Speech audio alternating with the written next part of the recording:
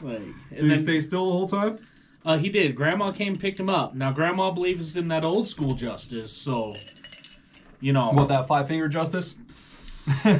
Oh, yeah. For some reason, I feel quieter, like I'm talking into the back of my microphone, but... You shouldn't be. Maybe I'm just... would you wiggle my headphone connector maybe a little bit? I will wiggle your see, connector, yes. I don't know which one is yours, but... Check. Oh, there it is. Yep. Was that it? There we go. Okay, cool. Mine might have been doing it too. I was definitely fucking around with that stuff, so that makes sense that they got jostled a little bit. Jostled. Cool. That's off. Those are recording.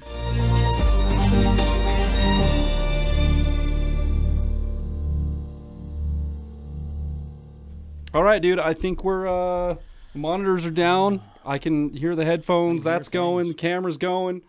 Lights are not green, they're blue, but it looks really nice back there. I gotta say. You know what? Let me roll back. You go ahead and click us in here. Welcome back. Yeah! 307 Reacts. There we go. We're sitting here at Tom Macdonald's new one, and I'm looking at the first frame, and we have gold bars and stacks of money just piled all around the White House. I didn't even notice, dude. It really is gold bars and stacks of money, isn't it? Yeah. And he's in... this is very reminiscent for me of the first interaction I had with Tom Macdonald, because the first one I had, I can't remember what video it was, but he was wearing a full-on Louis Vuitton suit or something like that, track suit or something like that. I think it was Louis Vuitton. It was a Gucci suit. It was a Gucci? Sure, yeah, one of those. And he was kind of sitting in the same pose where he was kind of like... And that also, I kind of got some inspiration from that as far as like how independent artists do it too, because like... There's no intro for his songs. There's no media corporation advertisement at the beginning. There's no, in correspondence with this company or brought to you by. There's none of that. It doesn't even have like a quick logo. It just he puts the first frame of the song up, and that's where the video starts. Yeah, that's the independent life for you, man. It's pretty cool. It's definitely a unique thing to his videos. Like, and I guess some other independent artists in that kind of ring do the same kind of thing. So, but I like seeing it. So, what do you know about it? Anything? I know from the little bit Tom has been promoting on Instagram, the song is about basically how government and corporations and big pharma and stuff, the only reason they do the things they do is for money. Sure, so it's all dirty money. Yeah, okay, fair enough. Well, like, comment, subscribe. We're just trying to get a bunch of subscribers this year. We're hoping to get to 50K, but it doesn't matter. We're just trying to make the number go up. So if you hit that subscribe button, that's all we're asking. It does, costs you nothing and does everything for us. If you want to go a step further, there's a Patreon link down there. There are affiliate links for sweetwater.com. There is a PayPal link where you can just send us money directly if you want to. We're not asking for any of that. Just smash that subscribe button. And by the way, if you haven't checked it out, if you go to our channel and hit the live section where you can see our past live streams, we were just live with Pappy D last weekend. Yeah. We had a great time. To be honest with you, we're recording this before that live, so I don't know how the reaction went or not. It went great. We know it went great. If we were even able to do it, but we had a damn good time, so be sure to go check it out. All right, let's get into this. Here we go.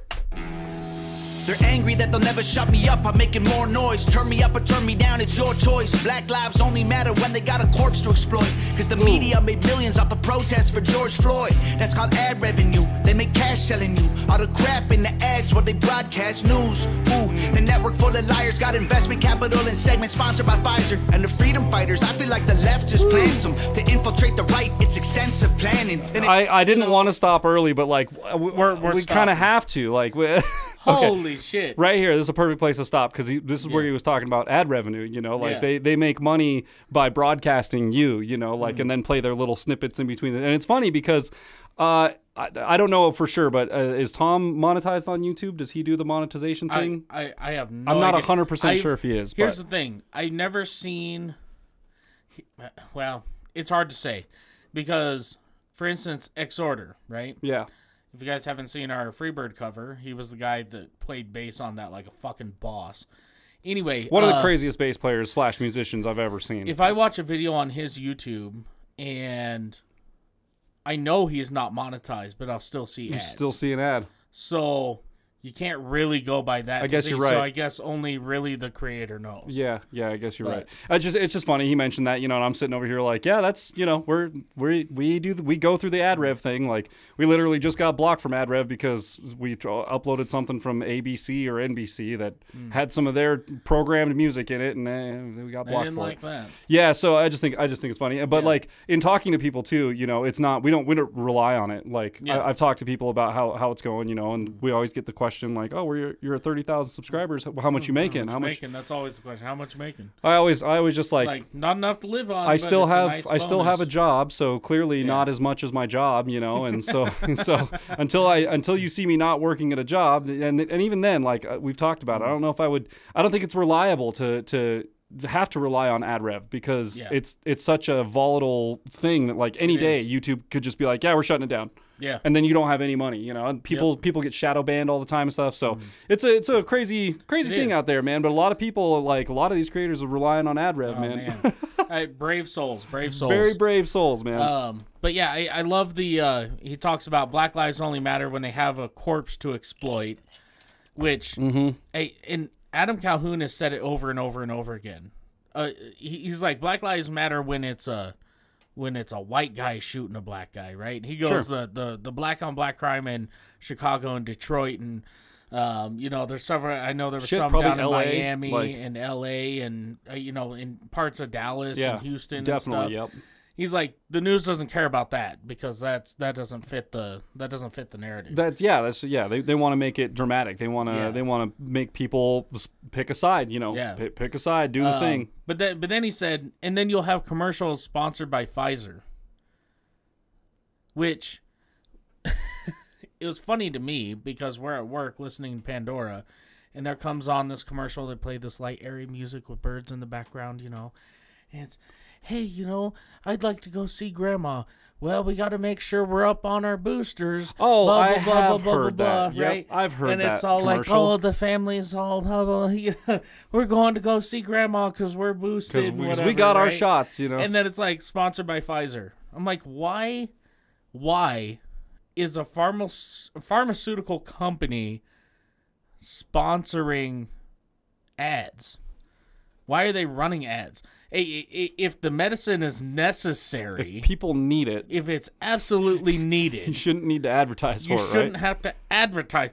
That's a good point. Do you ever? Well, it's never going to be that way. That's a good point. I was going to say, do you ever see ads for hospitals? Well, now you do because they have different hospitals competing against each other. But there's an ad for a hospital outside of one of our hospitals downtown for the one across town. Like, it's like okay, whatever. I think they both will take care of you. So yeah, but yeah, interesting. Just a lot of interesting stuff. Yeah, that he's saying. Yeah. Shall we? Let's go. All right. As news, the network full of liars got investment capital and segments sponsored by Pfizer and the freedom fighters. I feel like the left just plants them to infiltrate the right. It's extensive planning, then it happens overnight. It's impressive branding. Make $1 million off of shirts that say "Let's go Brandon." It's a cash grab. Everyone's a lab rat. Amazon made billions of dollars from sanitizer and black masks, and that's that. Funny how the terrorists who attack always come from places that are oil rich and have gas. Democrats, they don't give a damn. What is this about? Our military trapped in the Middle East can't get them out. Heroes are the ones who had the Whoa. All right. I caught a line there where he says it's funny how terrorists are always coming from countries that are rich in oil and gas, right? That made me think for a second. It's like, oh, wait, hang on. Yeah, it was rich in oil and gas. Hang on. Wow. Interesting. Yeah. A lot of people think that a person can't be a terrorist if they're from America for some reason, and it's like, no, they still exist here too. And like, it's ironic because like we're after the world's oil and stuff like, and it's like, well, we need an excuse to go over there and take all the oil from them, so let's make up this terrorist thing. Or I don't know, man. It's there's just there was just like a crazy like this. Oh yeah, okay. And then you brought up I guess, yeah. I mean, not all terrorists are from foreign Middle soil. East Yeah, or, they're not all from Iraq and Iran. You know, like, there's terrorists in America. I mean, some of them might be. Wasn't there in the just White House a crazy ass shooting that happened like today? I mean, I know that's the shooting thing is old news, but like, I'm pretty sure there was another mass shooting they were talking about today. Well, now, today is May 1st for anyone that's watching this. It wasn't a mass shooting, but there was.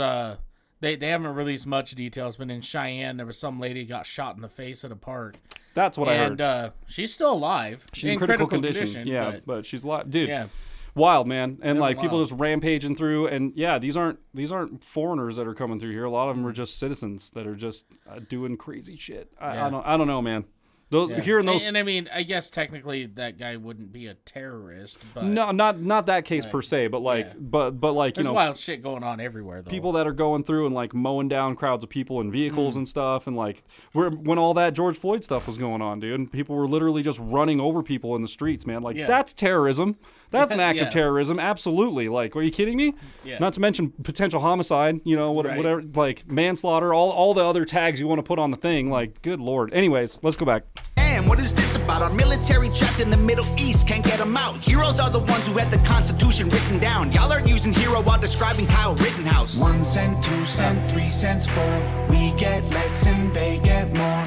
Buying sold since we were born. They want money. Dirty dollars fill their pockets while our coffins fill the ground. Okay, I like that. They make profit solving problems they create to keep us down. Dirty money.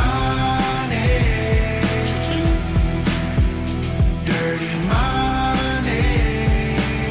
I don't want your dirty money. They might kill me for this song, it's all classified intelligence. Don't need to go to war to secretly be getting benefits. When Russia launches rockets, we condemn them, but there's evidence. A U.S. politician owns the screws they're assembled with. Ain't no war on drugs, it's economic. You make money off an inmate, every jail cell is profit. Our prisons are privately owned, illegal marijuana just mean kids smoking weed turn to dollars in their pockets, let's be honest.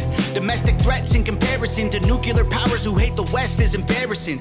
He said something so long ago that I wanted to comment on, and it's so far gone now. Who did the metal scream? I was gonna ask you sick. Who did the what? The metal scream in the chorus.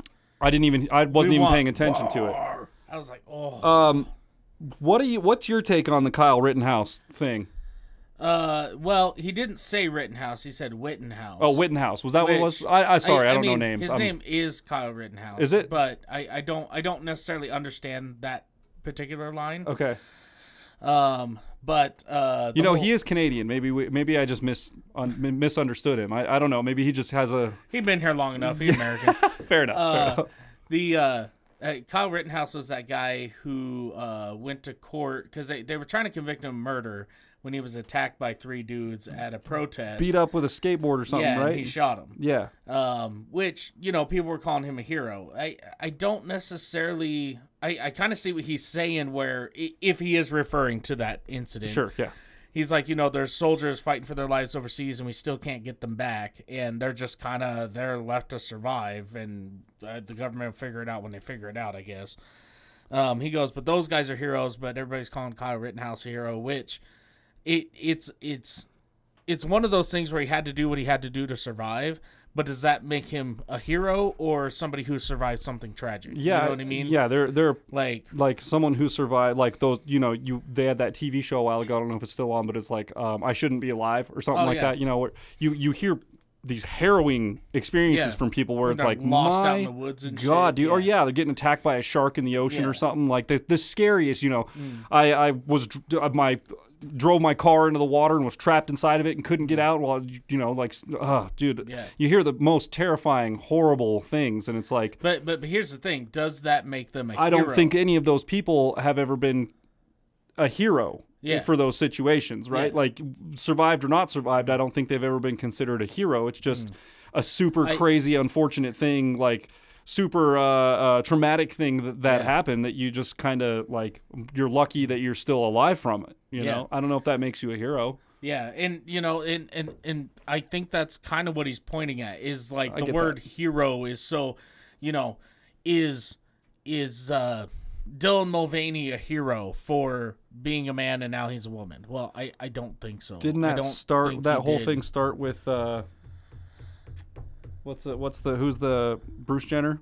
Well, I guess it's not Bruce Jenner. Well, they've been doing that for. I mean, you go back in history. But that's the thing. They were calling him a hero, right? For doing that. Oh yeah, for doing the sex change and being brave and all that, or whatever the hell that thing is. I mean, sure. I don't think you're a hero. I think if you want to advocate it and say that it's okay to come out about this and do the thing, that's fine. That's that's cool. But I don't think it makes you a hero for anything. I think what. Okay, so. Let's take a look here. Let's take a little dive here. We're going to see what the definition of hero is, okay? And then okay.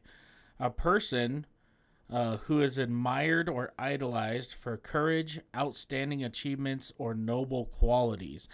And then the example it uses is a war hero. So courage could be, I guess, courage is a pretty general term that it's kind of like an umbrella term that could encapsulate all the things we were talking about. You got to be courageous to be able to fight your way out of an animal attack or Now, if you were to say Bruce Jenner is my hero, then that would be somebody you admire or idolize. Okay. Right? Yeah. But calling them a hero wouldn't necessarily they've done some because I'm sorry, is transitioning from a man to a woman an outstanding achievement? That's where I stand on it. I'm I think it's fine if you want to advocate that. Does it exhibit noble qualities? Live your life. I don't know. I don't think so. I think it's fine to be honest with yourself, and if that's what you want to do, I mean, it's your body, it's your choice, man. Do your thing. But I don't think it makes you a hero. So here's another definition, right? A hero. Let me see. Defines hero as a person of distinguished courage or ability, admired for his or her brave deeds and noble qualities. Yeah, it's it falls in line with the first definition. Yeah. I think it's. I think it's a word that's way overused these I think days. It's very humbling when you survive experiences like that, and it kind of gives you a perspective on your life and how fragile your life actually is. I've been in situations before. I almost drowned in the river a few years back. I literally almost drowned. I was stuck under a tree. It was I'll never forget that, right? But I don't think I'm a hero for being able to swim out of that. I think I'm lucky as fuck, and I'm very thankful that I'm still here. But I don't think it makes me a hero. I think what, at least for me, defines a hero is someone who knows the risk and puts their life on the line in order to achieve a higher purpose. And that makes sense. And that's all part of the noble qualities. That's the part of, casting aside the fear of these could be the consequences of my actions, but I have to do this thing. That's where the courage comes in. There's being brave, there's being courageous, and then there's being a hero. And I think there's definitely some separation between those terms, and they sometimes I think they cross lines every now and then. So, but regardless, what do you guys think? Who's your hero? What's a hero to you? Let us know in the comments section. While you're down there, hit that subscribe button. Let's keep going. Still we label truckers in the convoy as terrorists and confiscate donations. We have no idea where it is. A pipeline leaks, price of gas goes higher. Stock market crash, everybody gets fired. Economy is weak while we trying to beat a virus. $1 trillion in debt to China. We celebrate the smallest battles we're winning, so they can publish the headline that's gonna fuel division. But if we champion the crumbs, then it's crumbs that we're given. And we don't make any progress, we're stuck at the beginning. 1 cent, 2 cent, 3 cents, 4. We get less and they get more. Buying sold since we were born. They want money. We want dirty dollars. Fill their pockets. Okay. Coffins fill the ground. Good. They make profits, solving problems they create to keep us down. Dirty money. Dirty money. I don't want your dirty money. Not enough soap to scrub, it's soaked in blood. It's all about the money, money, money, money, money. Every time we make a buck, they take from us. It's all about the money, money, money, money, money. The dollar runs our lives until we die. It's all about the money, money, money, money, money. It controls your mind and it controlling mine. Dirty dollars fill their pockets while our coffins fill the ground. They make profits, solving problems they create to keep us down. Dirty money. Dirty money. I don't want your dirty money. Shouts out to Nova and Jared. Bravo, gang. Bravo. Yeah. That was very well done. There's so much to dissect in that, as there normally is with Tom Macdonald stuff. Right at the end there, I was kind of like trying to like reflect on everything that he talked about, and I remember him talking about, you know, like Russians are building these missiles or whatever, but the screws that we get worried about Russians building missiles, but the screws they're using to build them are supplied by some American who owns the company that's supplying the screws. You know, well, and what's the bolts, great, the screws, nuts, whatever. If you guys go to the Backwoods Logan podcast on YouTube and look at his live section, we went live with him a couple weeks ago. Yep. And he was part of a crew when he was in the Navy that overtook a ship who was carrying illegal weapons for the Middle East. And wouldn't you know, there are 50 caliber BMGs on there, which is an American weapon. They had some AR-15s on there, which is an American weapon. Yeah, that was the one that I saw, was the AR-15s. I was like, those are definitely American weapons. How did they get those? Like, wait a second. Where did those come from? Yeah, and you know, could be counterfeit AR-15 stuff. That could all be counterfeit shit. We didn't get a real good perspective on it. But again, who knows? I don't actually know. That's a lot. Of AR-15s. I don't know if Logan actually knows. You know, like I don't know if he was there doing the thing, but does he know what? He doesn't know the conversations that were happening at the top. You know, like he was just doing the job he was assigned to do, and anything past that, it's none of his business, right? Like I don't. They need to take a picture of this, so we're going to spend 3 days organizing all these weapons on the front of the ship, and so we can get an aerial photo of it from the bridge. And then that's and what's great is there was Chinese weapons on there too, Russian weapons. A majority of them were Chinese and Russian, which were all being sent to the Middle East.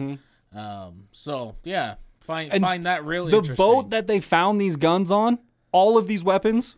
Oh God, you could almost fit the boat in this room. It doesn't even make sense. There were so many goddamn weapons. I got to give it to the guys for their ingenuity on how to keep that boat floating with all that weight on there, because I don't get it. I don't understand it. How'd they do it? Was there a whale underneath the boat that was just like keeping it floating? Like how are they? There was feeding it fish every now and then, keeping it going. I don't know, but anyways, man, I'll say those guys in the Middle East are resourceful. We reacted to a video of some guys making some brake pads, right? But imagine those guys making AR-15s. Resourceful is a very, very democratic term for you to use on that. Resourceful. Yeah. Yes. That was, you know, that's I don't even know. How do you make? I don't even know how to make a gun in the first place. Like I know you need metal and things like that, but like I don't know how to. I mean, God, you have gas tubes and buffer tubes and. I mean, actions and it's all got to be like hardened steel, right? Because it heats up to 1 billion degrees in 1 second. So it's all got to be like the right kind of stuff. It's got to be molded right. And I literally have no idea. But I assume it's probably a similar process to making brake pads over there, dude. Like, just compressed bunch of dust hot and shit. Carbon, like. Just a bunch of hot shit melting in a vat pretty much in every room, and there's a guy slamming stuff down, and then some guy's painting shit, and then before you know it, it comes out in a box, and you're like, I'd probably buy that if I saw it on the shelf, dude. Diamond brake pads, whatever the hell those things were. Crazy. I don't know. That was wild, man. But yeah, no, he points out a lot of good stuff, and I mean, the fact that when we pulled out of Afghanistan that we left so much shit there. Yeah. That's pretty much what we did, right? We just kind of like up and out. Like we're not shipping anything back. You just take all whatever. They reverse engineered a lot of that shit, right? No, they just took it and used or just took it and was like they just took it and fixed it. Is all they did, because they were supposed to compromise the helicopters and tanks and Humvees and whatever else. Which I mean, anybody who knows anything, right? If you're trying to compromise something in a hurry, you're probably looking at. Oh, you know, for the tanks, we're just going to take like 6 bolts out of the tracks. Like, okay, yeah, good luck running that around. Yeah. Or take some bolts out for the gun that actually loads the shells. Yeah. They can find a bolt, and if they can't, they'll figure something out, dude. They absolutely will, man. Like, we've seen some crazy shit. They had a video of they got one of the helicopters flying, one of the Taliban, and they fucking did not know what the hell. They crashed it into a building, fucked it all. Of course, yeah, of course. But that's the thing, is they got it off the ground. They figured it out. Did. So like now all they got to do is improve on that design for the next one that we left over there. Yep. You know, like. Crazy. It's and wild, man. See, we could go back through this and watch it again and get stuck on another topic in this and probably talk about that for another 20 minutes. Go back through, watch it again, stuck on another topic, 20 minutes. We could turn this into like a 2-hour-long review for this for sure. because of how much he can pack into one song. But he has a really good point in that, you know, most money is just dirty money. Even the money in your pocket, you know, isn't necessarily controlled by you. It is momentarily, but the second you pay for something or the second, you know, you put it in a bank or something like that, it's not necessarily controlled by you anymore. It takes off and goes to the next, you know, the next person above you who gets to control it. Yeah, crazy, dude. Yeah. And you don't think about that stuff until someone points it out. And then those little tidbits of information. It's like, they're building missiles over there, and we're really scared about it. But it's like, are we actually though? Because someone's making a ton of money over here on that. Oh yeah. Like kind of crazy. Yeah. Anytime there's war, we make a ton of money on Tons oil. of money. Yeah. I mean, we don't. We're at the bottom. We paying for it. Yeah. But, Well, yeah. And the other thing he said is they create things to like the whole pandemic, shutting things down and putting us into a recession, and you know the economy lost all sorts of money. Well, then when we came back, everything was so much more expensive, which means we pay more tax on it, and they make more money off of a bad situation, and we just get stuck in a bad situation. So what do you guys pay for milk? We're at like almost $5 a gallon. And I know we're on the cheap end of the scale for most things. For most milk is more expensive than gas for the first time in a while. Crazy. I can't believe it. And I drink a shitload of milk, so I'm a little bit upset about it, to be honest. But the thing is, 2019, people were definitely warning about that. Well, we'll see what you think with these. What did they call them? The checks that they sent out, these freedom checks or whatever the hell they were. Stimulus checks, what it was. They were like, we'll see about how happy you are about that when milk's $5 a gallon in 2 years, and everyone was like, it's not going to happen. I went literally Albertsons yesterday. I'm pretty sure milk is $4 a gallon, I think, which is the highest it's ever been here. I just put gas in my motorcycle for $3.10.